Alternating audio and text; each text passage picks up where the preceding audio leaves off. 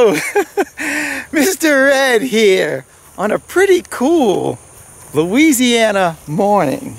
Yeah, temperature is going to get back up there again today into the hundreds, but it's early right now. We have a little cool front that came through, so we're probably in the upper 70s, maybe 80s, 81, 82. And the job that I'm getting ready to go do today is one of my favorite videos to make.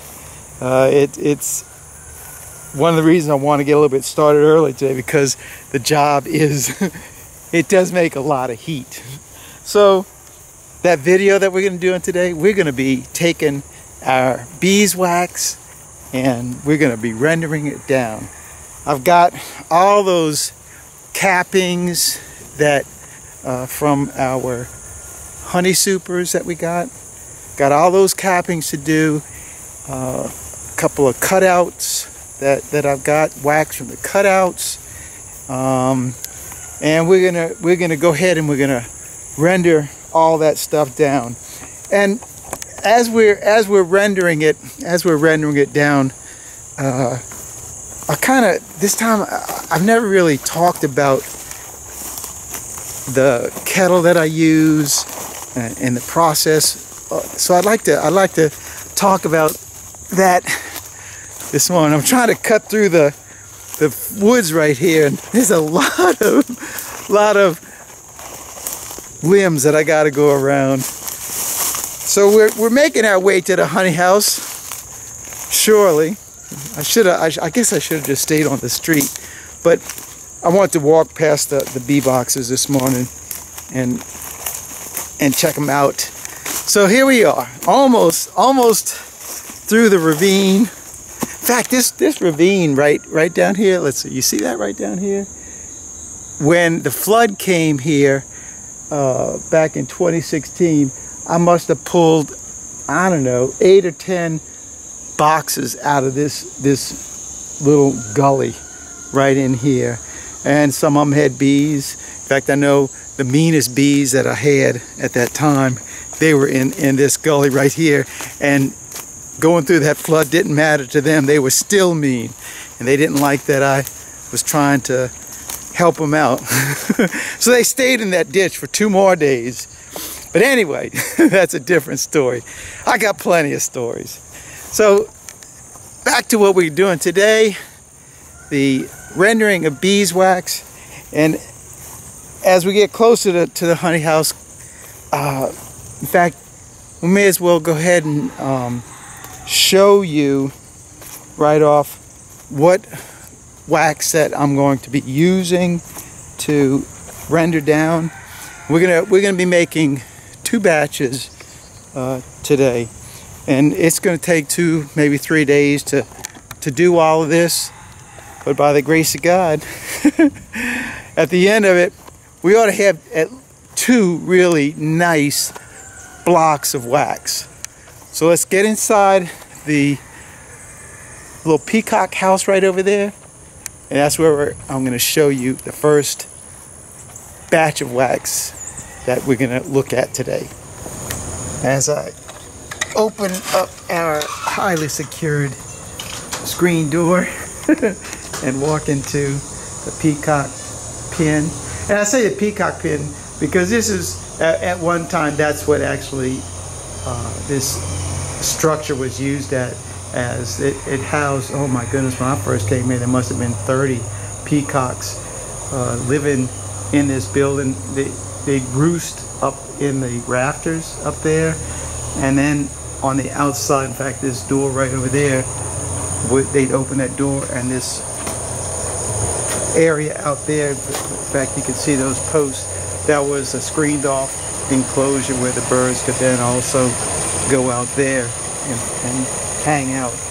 But now I've converted this whole area into storage for our woodenware, and these are our supers that are just staying out here for right now. These are all of our honey supers that were from this year that I'll have drawn comb, and I just keep them stored out here.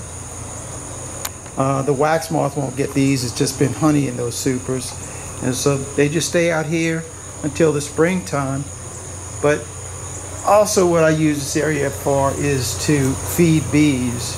And you can see different stuff.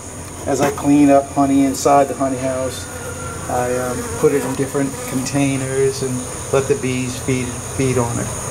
And then I also take the wax from cutouts and put it in here. Now this wax right here is from when I was crushing and straining that cutout that Charlie and I did, that big old monster cutout. The bees are still trying to get something off of it, but there's really nothing out here. This has been sitting out here now for 3 days, so they're just scrounging, saying to get anything. We'll get those bees off of there, and we're gonna get this into the kettle room. Now, because I don't want to lose any of that wax that's in there from shaking the bees out of here, I'm gonna do that job in this container right here. That way any wax will fall to the bottom. So we're going to get these bees out of here.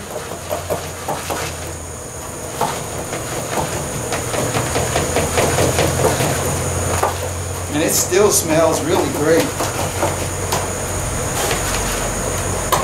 I was kind of hoping there'd be more wax in this, but any wax is good. Alright, got the bees out of here. Look at that. Bees are gone. Let's move this over to the honey house.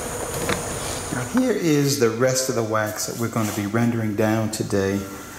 These blocks right here, these are just ones I've been rendering along as I go.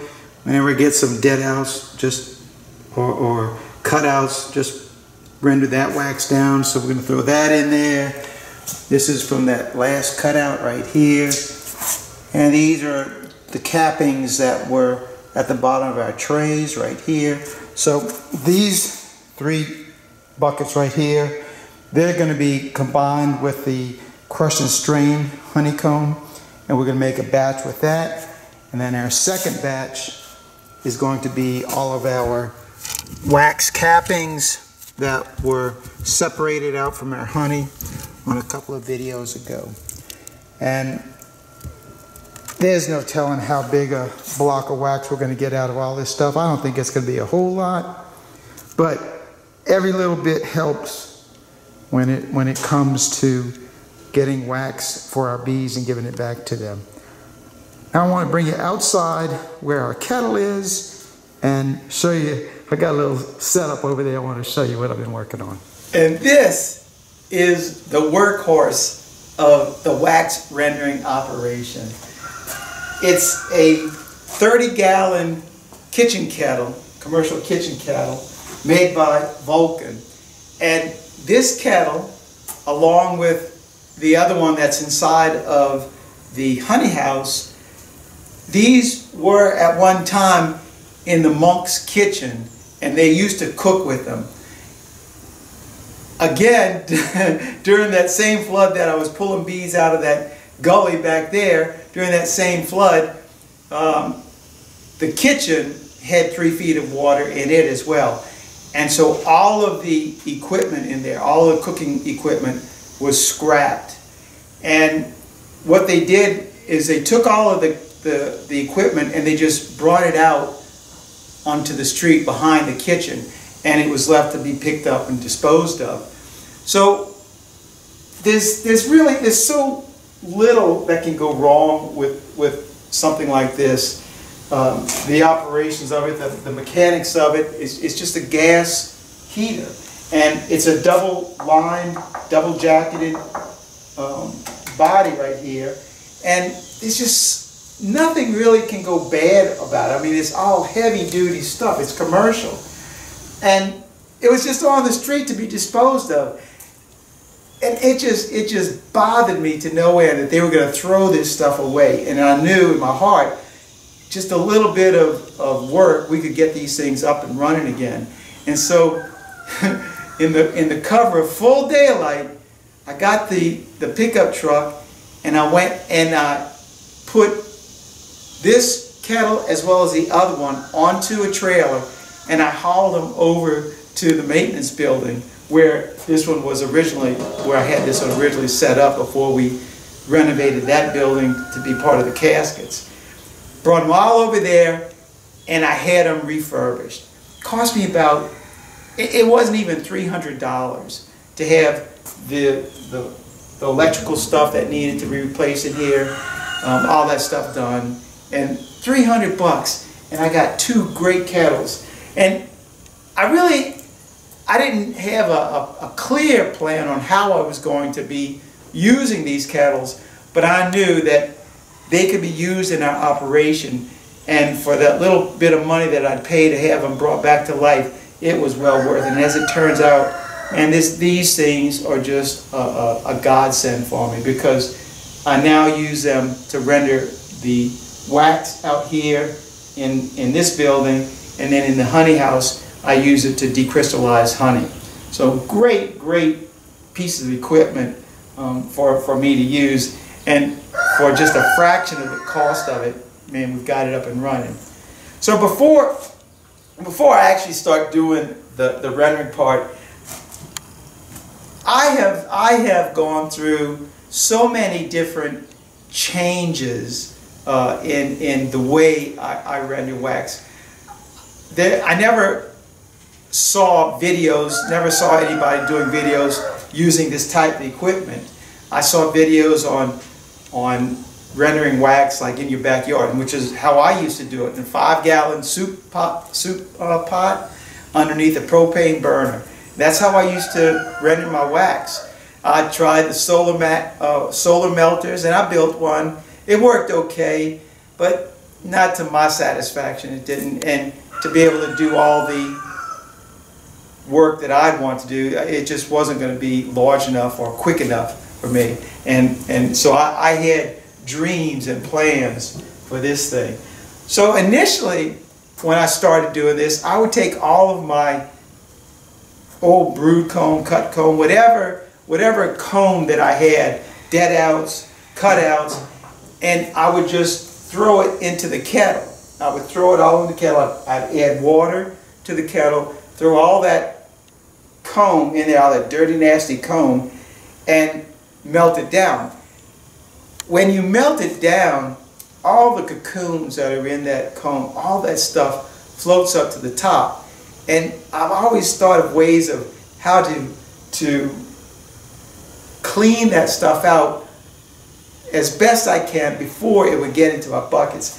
So initially, I was using, and I'm sure everybody's using, painter bags, put the comb in the painter bags and try to catch it all in there. It worked. It worked pretty good. But to get the wax out of all this stuff, it just too slow, too messy. It just wasn't for me. So I said, there's got to be a different way. So the next thing I tried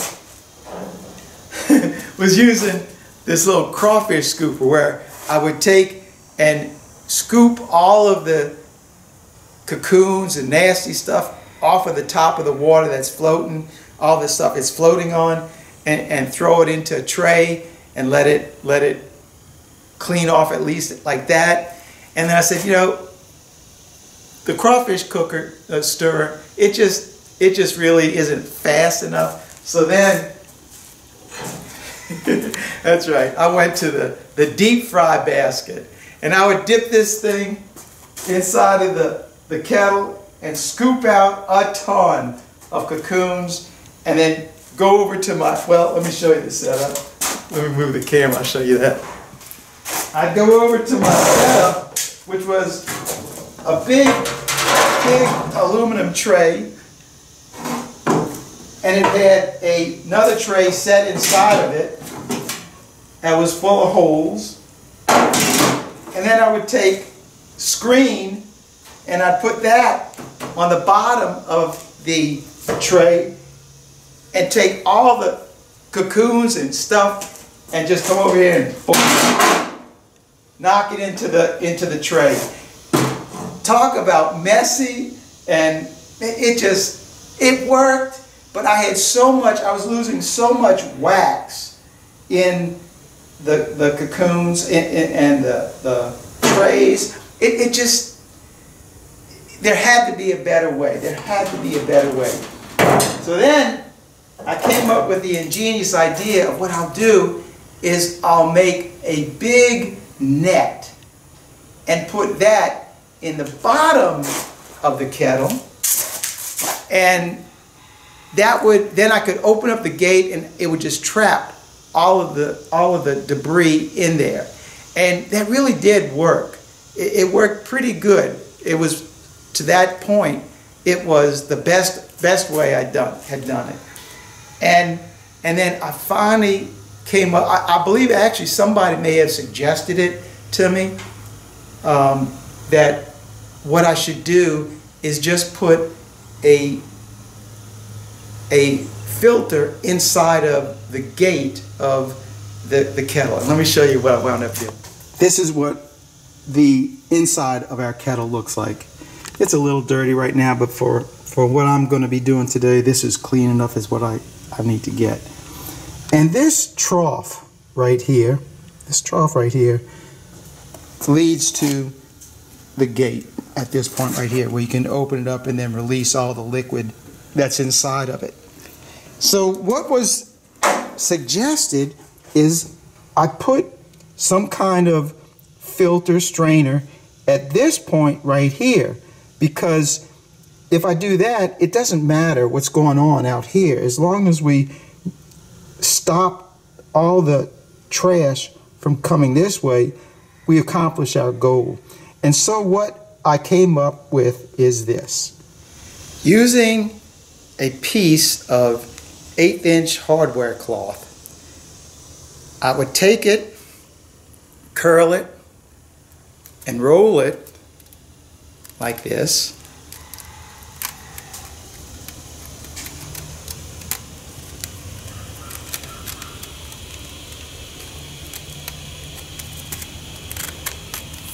Try to making it as round as I can,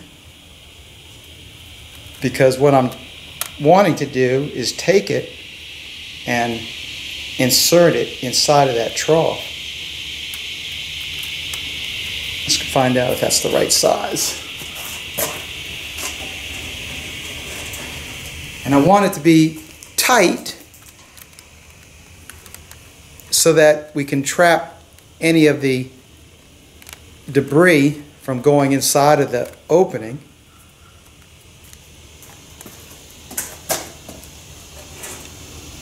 And once I got the right thickness, all I do is close off one of the ends and bend it over.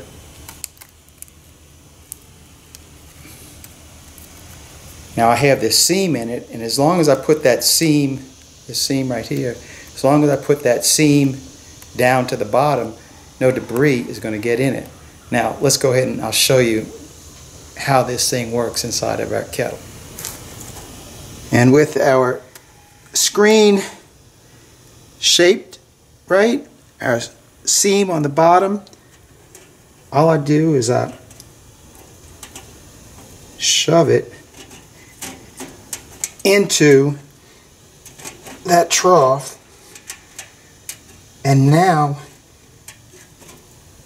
this will prevent any of the trash from, any of the big stuff from filtering through. We'll still get some of the finer dirt, that stuff will come through, and I'm going to show you how effectively this little screen works. So I'm going to go ahead now and I'm going to fill up, not fill it up, but put about, I don't know, probably about 3 or 4 gallons of water inside of the kettle right now, and we're gonna light this heater up.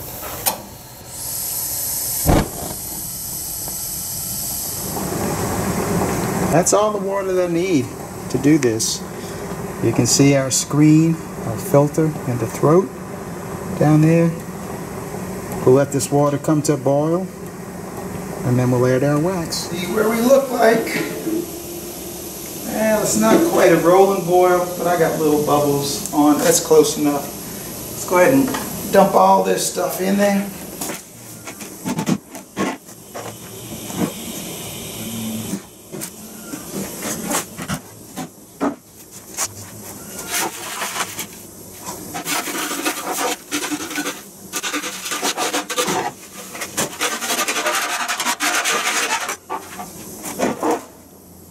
That's enough for that batch. Let me show you what it looks like. There you have it. Sitting in the water, getting ready to melt. Alright, I'm going to set the timer.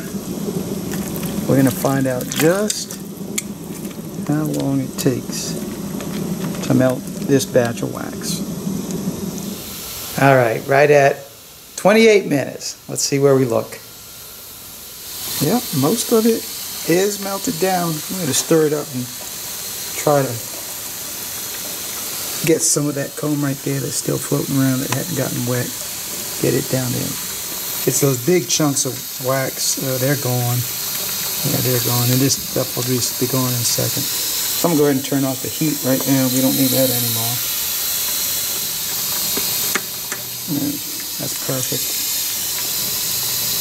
Alright, let's open up our gate and let this water wax come on out. This is what the inside of the kettle looks like after most of that water and wax have been drained out. And what I'm doing is I'm just moving the trash, the debris from around my strainer to allow the liquid to pass through it, because it's just getting so clogged up that it won't allow the liquid to pass through. So we're going to just take a break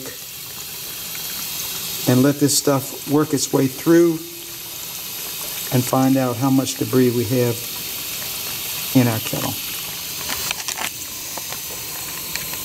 Alright, so I get kind of impatient. I've screened a lot of that stuff away. I'm going to pull our filter out, let most of that liquid come out. I'm going to let the strainer on the outside of the bucket catch most of that stuff that's going to come out. But there's a lot of wax still in here, and because our kettle stays warm for so long, that wax will have a time to travel through all that stuff and out into the bucket outside. And it may take an hour or so for all that to happen, but I'm going to let all that stuff happen before we get into our next batch. Alright, let's pull this thing completely out now.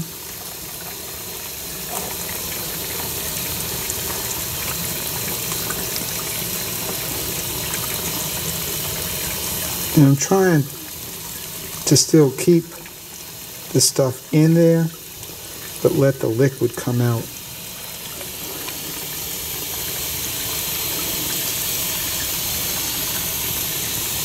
If I had more patience, it would all drain out eventually. But there's so much wax still trapped in here, and I want to capture as much of it as possible. So I do it as quickly as I can.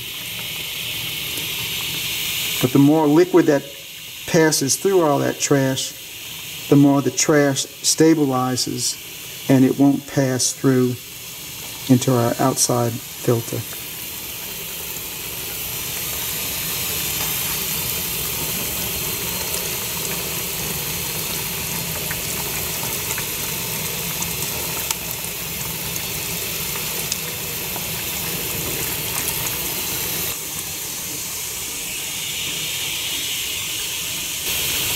Alright, we're going to wait a little while and let it harden up, and then I'll remove that internal filter.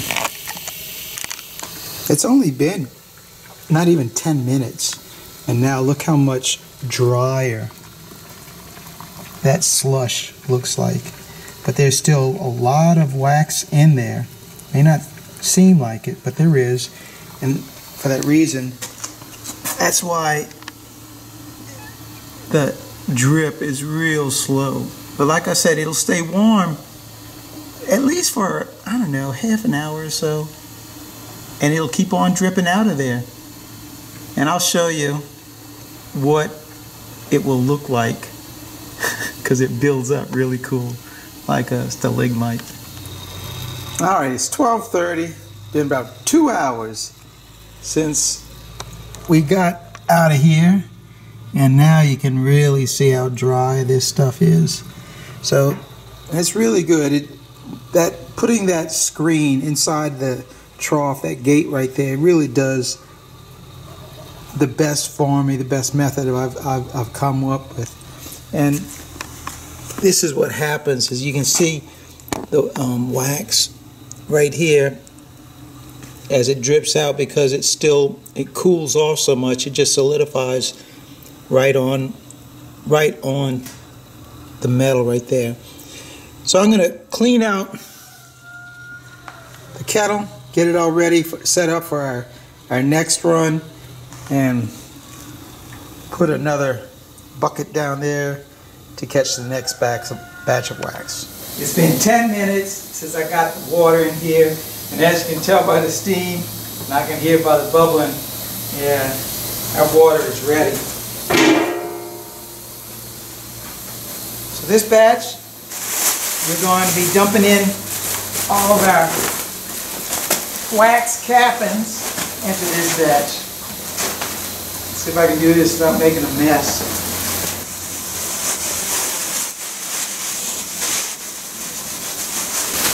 Pretty good.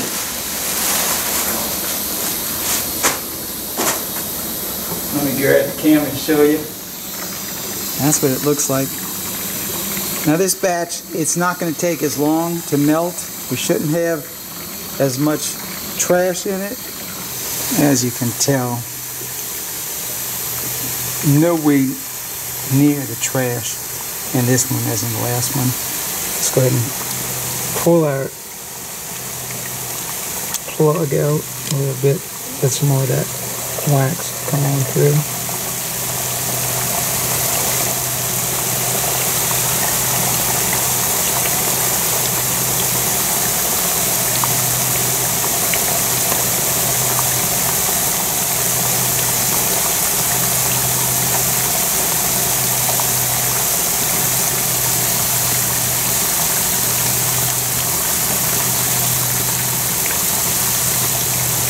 And almost all the liquid in this kettle right now, it is wax.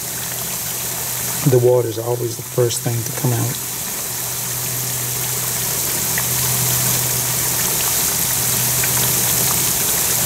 I do have my screen on the other side to catch any debris that is coming out. But for the most part, since there's so little in there, it's staying right in the kettle.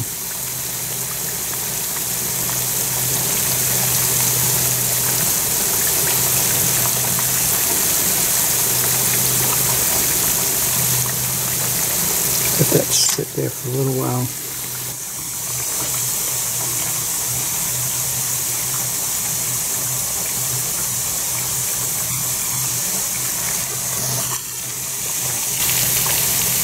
And now with that plug out of there, we should get all of our wax now to come out.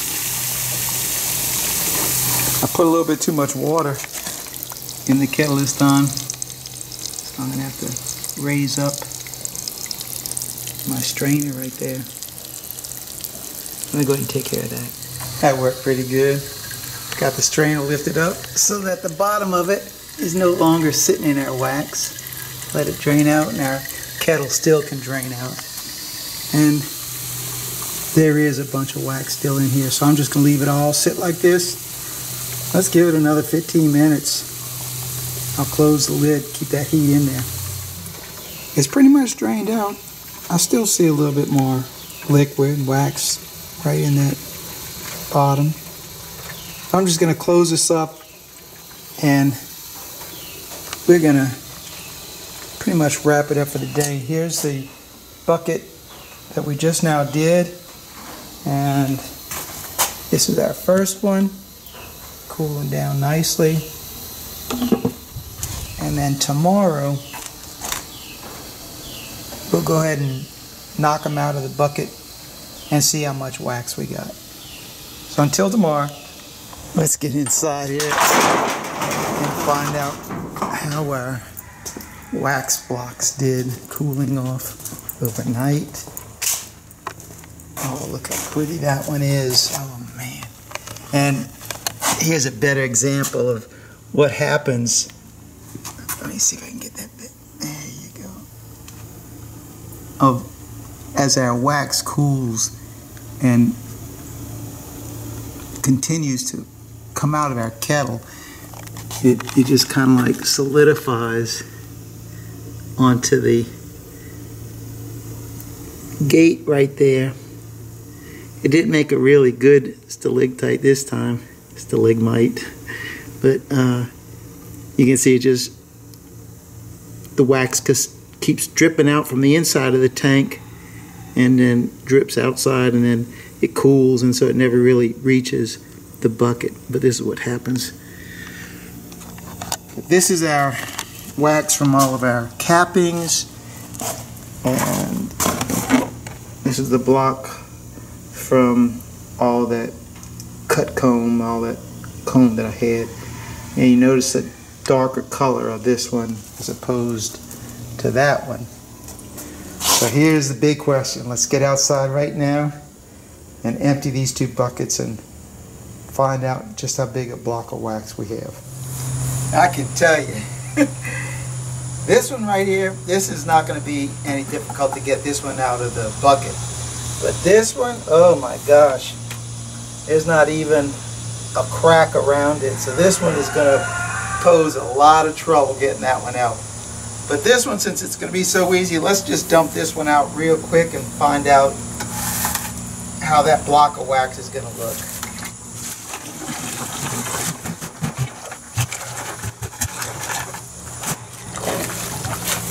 There it is.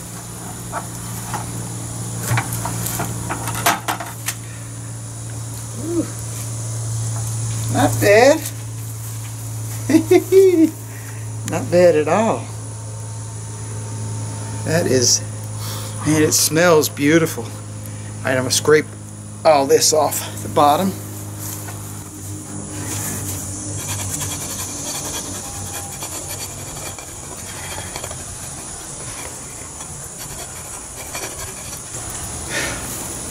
There you go.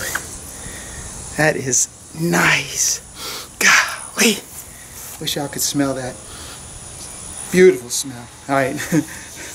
Let's, I'm going to struggle now. Try to get this one out of here. Oh yeah, I got it to move that time. There you go. Let's see if it'll come out now. There you go. Woo! Wow. Now that's a beauty one right there. This is all from our cappings. All from our cappings. Look at that. Alright, let me clean this off and I'll show you what we got. And here is the finished product. And you know how I said how good this stuff smells? If it's got the bees on it right now, you can believe that it smells good. It smells so good that it's attracting the bees to it. Because it's even right here, I'm outside, it's got this whole area smelling like wax, and so the bees are coming to it. So both these blocks are really nice wax. Of course, I'm always partial to the blocks that the cappings make because the color is so much lighter than the one that comes from brood. It's just sometimes this one, I don't know why it's so dark. Usually it's a lot yellower, but it's not. It doesn't matter. It's still going to work really good when I go to put this on our foundation in the springtime. But it's really, really good. So that's it. I mean, that's not bad for all that wax to get these two really nice blocks of wax. Now, what I want to do, actually what I'm going to do was suggested to me by one of my longtime viewers, Don Bearden. Now, almost anybody who has a YouTube channel on bees, Don watches it. So he's not like Don is watching only my channel. He watches everybody's. If you go to anybody's bee channel, I can assure you that Don has seen the video and left a comment on it. And Don left a great suggestion. He said, Jeff, why don't you make a contest and let the people guess as to the amounts, the weights of the blocks of wax that you did. And so that's what I want to do. I want to ask if you want to guess at the combined weight of both these blocks, and put that guess inside of your comment, include that with your comment, and the person who is closest to the exact weight, so that's pounds and ounces going to the decimal point, person close to that is going to win honey from me. And not only am I going to get some honey, but I'm also going to throw in a special surprise prize in there as well. So the person who guesses closest to the combined weight of both these blocks is going to win some of our Abbey honey. Now, here you go. This is the size of it, and I'm telling you, this is a heavy block right here. And here is, I don't want it to roll away.